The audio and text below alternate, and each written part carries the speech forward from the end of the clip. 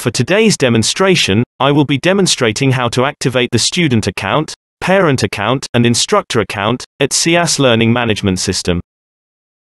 To start the demonstration, the user must first log in at the school's SIAS Learning Management webpage as an administrator.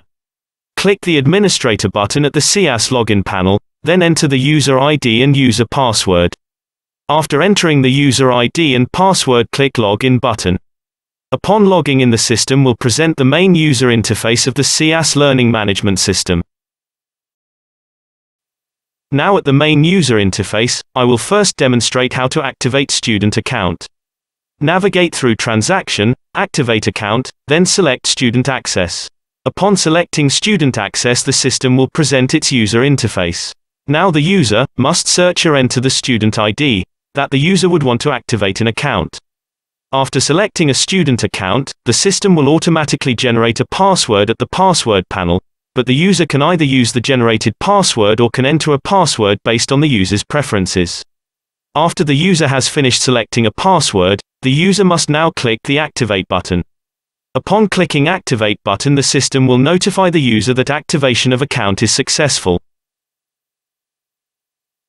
With that, we have successfully activated a student account.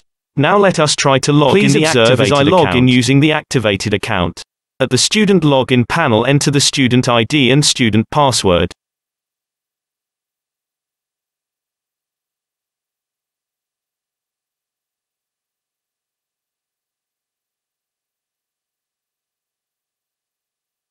Then click the Login button. Upon clicking the Login button, the system will present its user interface for the student side. After the activation of the student account, I will now demonstrate how to activate the parent account. For the parent account, the same process will be followed. At the administrator side, navigate through Transaction, Activate Account, and select Parent Access. Upon selecting the parent access, the system will present its user interface. Now the user must enter or search for the student ID. After selecting a student ID, the system will automatically generate a password, but the user can edit the password based on his or her preferences. After entering a password, click the Activate button to activate the account. Upon clicking the Activate button, the system will notify the user if the activation is successful. Now that we have successfully activated the parent account, let us now try to log in the parent account using the credentials that we have created. At the parent login panel, enter the user ID, which is the student ID, and user password. After entering the password, click the Login button to log in the parent account. Upon logging in, the system will present the main user interface for the parent side. With that, the demonstration for the activation of the parent account and student account is finished. Now I will demonstrate how to activate an instructor account. For the activation of the instructor account, the user must first navigate through Files, Offerings, and select Instructors menu. Upon selecting the Instructors menu, the system will present its user interface. Now the user must search and select an instructor to activate his or her account. The user can either view all instructors' records by clicking the Refresh button, or the user can directly search for an instructor by clicking the Search button and inputting an instructor's name. After locating the instructor, the user must select the instructor's record and click the Entry button.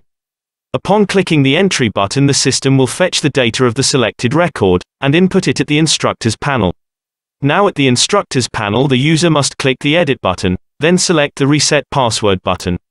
Upon clicking Reset Password, the system will present the newly generated password, in which the user must take note of the password. Now after the password has been noted by the user must now click Save button. Upon clicking Save button, the system will automatically save the password of the instructor. Now let us try to log in the instructor account based on the password and code of the instructor. At the instructor login panel, the user must enter the instructor code at the user ID, and then enter the generated password a while ago. After entering the instructor credentials, the user must now click Login button. Upon clicking Login button, the system will present the user interface for the instructor side. With that, we have successfully activated an instructor's account, and we also finished our demonstration for today. Thanks for listening and have a nice day.